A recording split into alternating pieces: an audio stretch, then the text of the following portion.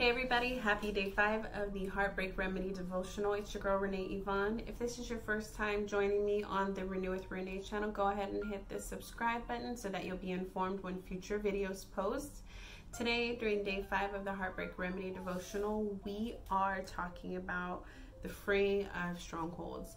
If this is your first time visiting the channel, I have written a book that is actually an online ebook and is available on Barnes & Noble for you to pick up at your reading convenience. And there's no better time than what's going on with everything concerning this virus in order for you to dig in deep and work on healing whatever area in your life that needs to be healed. The Heartbreak Remedy Devotional is all about just restoring yourself, your spirit, in essence, to the way God created you to be, and not living a life that's in lack or shorter than what God created it to be. So anywho, like I was saying, today we're talking about the freeing of strongholds. And so if you're not familiar with what a stronghold is a mindset, a value system, thought process that basically hinders growth. It is also an accusation that's planted firmly in one's mind to establish lies and falsehoods and misconceptions regarding the character of God or the nature of God himself, herself. And so the reason why I chose the freeing of strongholds and felt it was really important on the healing journey is because strongholds can limit our ability to receive information, because oftentimes, the older that we get, we like to judge something right off of the bat. If it doesn't sound right, if it goes against what mom and dad told us, a lot of us aren't really open to receiving new information the older that we get. And so what happens is that a stronghold, because of what it is, and it's planted so firmly within our minds, that we have to really be open for healing. And if we aren't open to questioning every single thing that led us to this point of our lives, to where we have or we're going through heartbreak, then how can you really heal?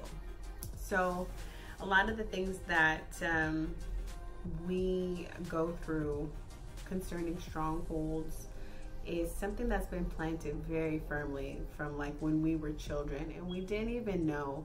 I have so many things that happened. I remember I went away to college and I forgot what it was, but I was for sure, because my mom told me or my dad told me something, and I just rolled with it. I believed it like it was the truth. I didn't question it, as generally children do, right? But then when I became older and I tried to use this piece of information in a college course, it was absolutely wrong. And so it allowed me the opportunity to, one, really open my eyes to see that, hey, you know what, maybe there's other things that I was told or other things that other people have shared with me where I need to go back and I need to really take a look at the depth of where these things, where these thoughts, where these beliefs, where these beliefs come from. So some of the most famous, or some examples of strongholds, are the example of the African American woman, or a single mom and a single dad.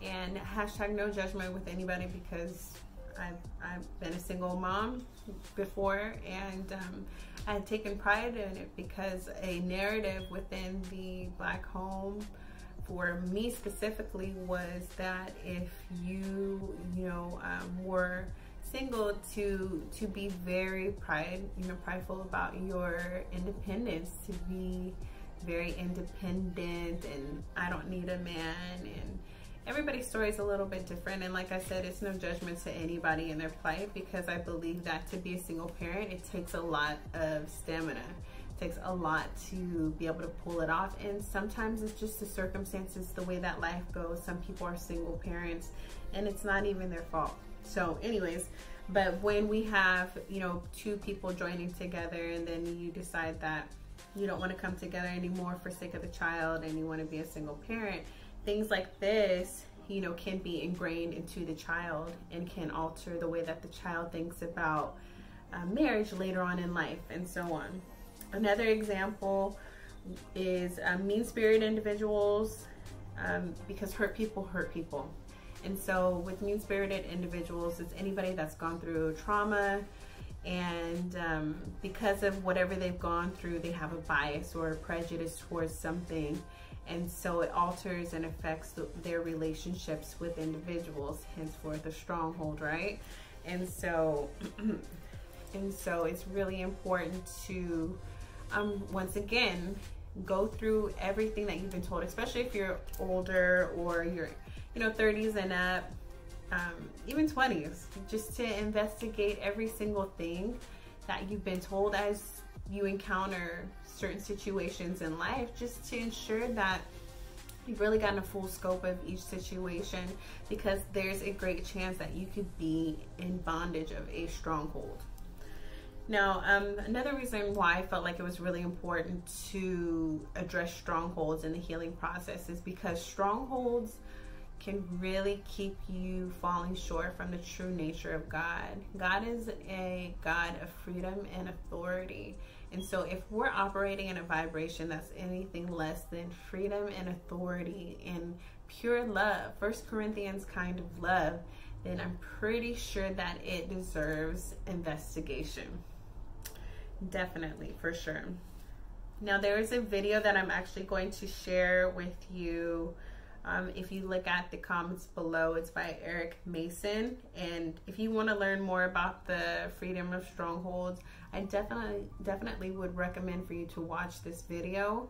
It's really good because he's breaking down strongholds and what they mean in such a way that it's really easy for you to understand, and he gives really great examples. So I'm going to put the link to that video below. You should definitely check it out. It's not even that long. It's probably like a couple of minutes, if that.